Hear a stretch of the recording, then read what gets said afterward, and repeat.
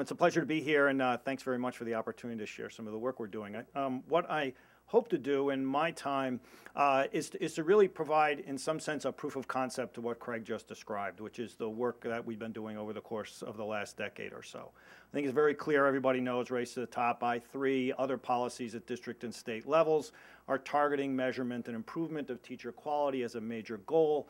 And we all agree that professional development is kind of a critical pathway toward achieving performance goals. But I think, don't have to echo Craig's points anymore, but there's really very little evidence that PD improves performance. And in fact, for our data and others show that getting a good teacher is really a matter of luck. So the question is, in a very complex system where you've got resources moving in of all sorts moving in one side, you've got a certification and licensure system that sits somewhat in parallel to districts and teacher preparation programs. You've got classroom performance on the other hand, and you've got student learning and development, all those moving parts. Our argument, and I think many would make the same case, is that there's just simply too few metrics for the key markers in that complicated system. And if we were approaching this as engineers, we'd look at this and we'd say a lot of system with a lot of moving parts. We would try to find key markers in each one of those and deal with the couplings that exist across those, because it's really,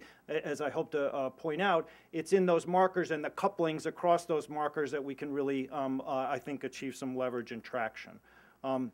So we're going to talk quite a bit about this sort of alignment between metrics of teaching and learning in what I think is kind of a proof of concept. So we've tackled this really from the scientific study of teaching and learning, the measurement and production of effective teaching. We are improvers. I actually bet Rick Hanushek in a meeting, my retirement fund, that you could actually improve teaching.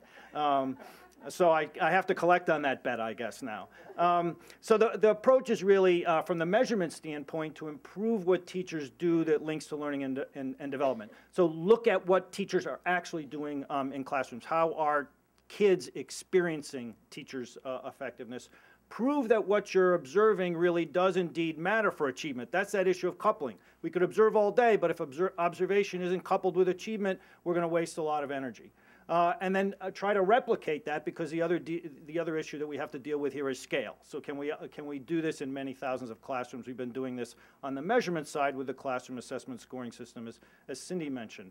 And then the issue is, how do we engineer a set of supports around the behaviors that we've observed, that we've been able to show relate to achievement, that actually move teachers' behaviors in classrooms in much the way that Craig described that cascade. Move the behaviors, the achievement should move along that line. And we're going to talk about these approaches that we've tested and I think are achieving some level of traction. So we look at teacher-child interactions. They matter, and we look at them in three very broad domains conceptually, and then this is just the sort of pre-K to 5 version of the classroom assessment scoring system with those domains running down the left side, or the right side, excuse me, and then ratings that are done of teachers' behaviors with kids on a 1 to 7 scale along those dimensions running down the left side. We've used this in reliable ways. I want to point out reliability because we pay a lot of attention to quality control. Again, this is a point that Craig raised. Implementing these sort of protocols require a lot of attention to quality control. In many thousands of classrooms across the country, it's actually been rolled out in Head Start nationally, which is a very noisy system to run a standardized assessment through.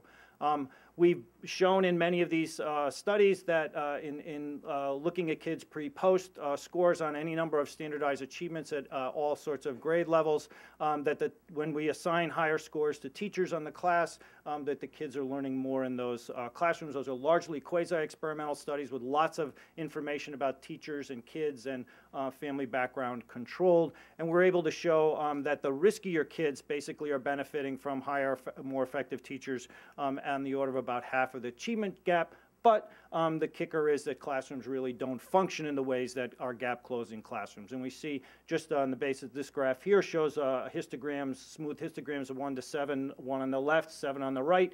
You see the blue bump is instructional support. And I'm not going to go into this in great detail, but that's really the level of cognitive demand that's expressed in the teacher's interactions with kids in the classrooms. And we see those are very, very low. We've been able to show that if you can move that bump above what is a fundamentally an average of a 2 rating on a 1 to 7 scale into a 3, that the classroom becomes more cognitive, and all of a sudden you see an association between teachers' behaviors and kids' learning gains.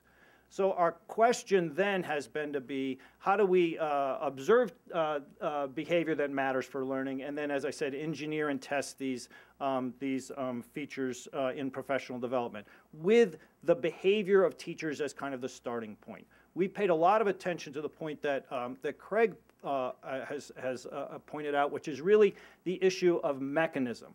Okay, so that is, if we're observing a particular behavior and we are going to assign a teacher to some form of professional development, have we articulated the actual reason why we think that professional development is going to impact that behavior, and is that articulation detailed enough and coherent enough and have some at least face validity, if not, as I hope to point out, some empirical validity. So we've done this with class as the mechanism or the point of the target, if you will, for teachers' behavior, with a video library under the hypothesis essentially that says viewing others' effective teaching is a way to create models for effective teaching in your own head that can guide your behavior in the classroom. And then a coaching model that allows a scaffolded analysis of teachers' own behavior in the classroom under a very kind of standardized process. And we've also built these concepts and skills back into a course that we've delivered in higher education to sort of demonstrate whether that's actually possible. All of these, it's nice to say that as a dean of a school of education. All of these are tested, have been tested in randomized control trials. So I think that's the other point to emphasize. This is just an example of the video library, but I want to point out here that this would be a clip that somebody would see of what a concept we call regard for adolescence perspective if you're teaching secondary schools. And the text that goes along with that, the annotated text, is at a great deal of detail and granularity about the moment-to-moment behavior that occurs in that clip, about 1.5 minutes. It is not at a 30,000-foot level, it's at the ground floor. And I think that's a point that we're beginning to learn, and the work that we're doing is really important. This is an interface that a teacher would see if she was being coached, where she would see a clip of herself giving a lesson, comments from the coach about that lesson, and she would have the opportunity to fill in the bottom her own comments in a cycle that repeats itself roughly 8 to 10 times over the course of the year. That's our coaching model. Okay, when we've evaluated this in RCTs, one set done with 2 RCTs done with pre-K teachers, about 700 teachers, 15 sites with our coaches, we find impacts on interactions in the classroom with effect sizes that range from about 0.5 to 1. So the coaching is dosing in a way that's moving teachers' behavior in the classroom. The cost, if we've costed this out, if it was individualized coaching, we can talk about this later in the Q&A, it costs about $2,500 a teacher, which actually, if you look at Alan Odden's analysis, is at the lower end of the annual cost of PD per teacher. The PK kids who had teachers who were coached showed considerably greater gains, about half the achievement gap in literacy, much greater scores on attention and learning activities, and lower levels of problem behavior. They essentially came to school more school ready. We just replicated this study. Craig referred to this. It's published in Science in August. The same approach in secondary schools across all content areas. I want to make a point of this so that these teachers came across four major content areas in 6th to 11th grade. Impacts on teachers' behavior with kids and students' engagement that were of the order that we were seeing in the pre-K study. And then the average kid who had a teacher who was being coached bumped 10 percentile points on this is the Virginia State Standards of Learning test. That bump occurred across all content areas. So there's no interaction between the gains and content. It occurred in math and science as much as occurred in history and language arts. When we roll that cost out on a per student basis, we're looking at roughly about $200 a student if you counted all the students that a given teacher taught and estimated the costs. I mentioned this issue about this goal to also look at the degree to which higher ed can be a lever for change and improvement. So we talked mostly up to this point about professional development on an in-service basis. So let's think about a pre-service kind of context in which teachers are given, developed a course that was really focused on what we hypothesized were a set of knowledge about interactions and skills that teachers needed to be able to observe their own interactions in the classroom. So we tried to train them in knowledge and skills, very much like taking a reliability test on scoring, you know, the observation frame with class. We randomly assigned students into courses or a business as usual course at 15 different higher ed sites across the country. So we also had the opportunity to see if you could get 15 different higher ed instructors to teach a course in the same way. And you see the effect sizes there on precisely those elements of interaction that were in the blue bump, right, that we wanted to move to the right back in the descriptive results earlier.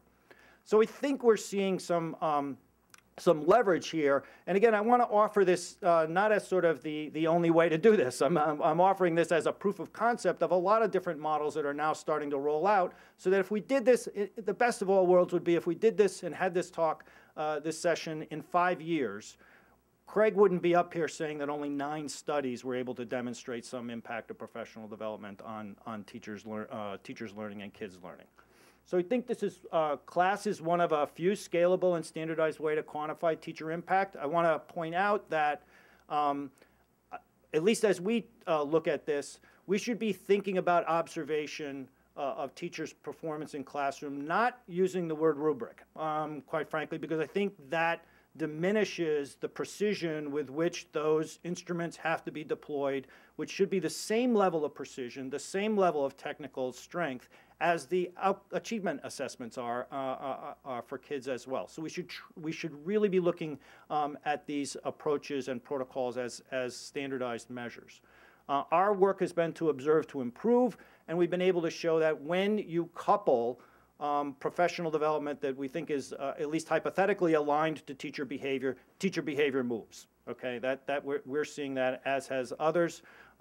We're wrestling with this question of how cost effective it is to do this. Our argument in part is that scale eventually produces efficiencies, and we can imagine ways in which we start to build ways of scaling that do intentionally produce those efficiencies. The Gates-Met study is one of the major studies that's helping all that move forward. The other point about scale is that districts now spend a ton of money on ineffective PD. And so the issue on, we think about scale as a resource question. There's a lot of resources sitting there that potentially could be redeployed or redirected. And in fact, I think a lot of the issue with scale turns on the question of not adding something onto the workforce, but training the workforce available and the resources available to implement protocols in a fairly standardized way and with some level of fidelity. Business and engineering does this all the time. We seem to have a hard time with that. So implications for policy, I think, metrics and protocols matter. I think standardized, reliable, and valid protocols are very important, and I think we have to be very careful right now as Race to the Top rolls out, as I3 rolls out. I'm not convinced that the evidence base of a lot of the components of those larger initiatives and the rapid ramp up that's required for moving them forward is necessarily going to produce the kind of change that we would like. And then the invention of local protocols without attention to technical adequacy is also a real concern. I think we could begin to think of a world in which state certification systems and teacher preparation can be overhauled. We can begin to think about credentialing teachers who demonstrate performance rather than credentialing teachers on the basis of acquired seat time. Build some of these, what we're learning about effective PD from the in-service world back into the pre-service world. The course that I talked about is just one example of that. We could imagine coaching models that are the coaching models used in supervision of student teaching, right? And then I think we can begin to think about program accreditation as in part based upon the extent to which that teacher preparation program is actually using evidence-based models of training not just what we're doing now, which I think is more along the lines of, is there some evidence that you're doing something that works, which is a nice step. I think NK and others have done, and TIAC have done a nice job of that. But the next step is really, okay, are you using models that actually for which there is some harder evidence? And then finally, this issue of aligned PD. I think there are ways to engineer. I think this is more of an engineering problem than not, although it has a political dimension to it. How we intersect the moving and improving, how we intersect accountability with improvement, whether that's something like pay for performance that's based on what teachers do in the classroom. Certainly think about ways, echoing Craig, that we can require, I would say require, I'd push that word a little harder, that funds be spent on proven effective models. So I think particularly in a world where funds are very, very tight. And in the end of the day, I think if we tended to some of these things, we'd end up building better teachers. Thanks very much.